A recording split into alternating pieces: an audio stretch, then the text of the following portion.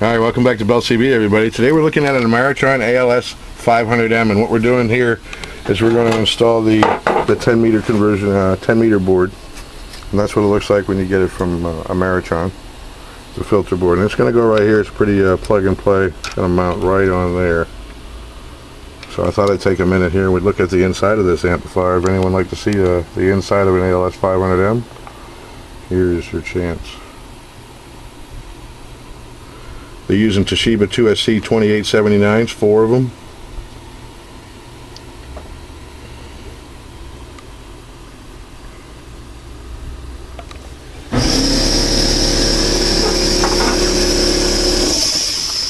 This is the output filter for each of the bands.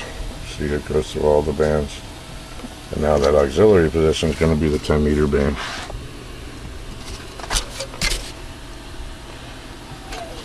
I like to do long inside reviews in case there's any technicians out there who need some parts identification. They can just pull up a video and look and see, oh, that burned up resistor was really this value, you know, that kind of thing. Or sometimes you want to know where a wire used to go without reverse engineering the schematic.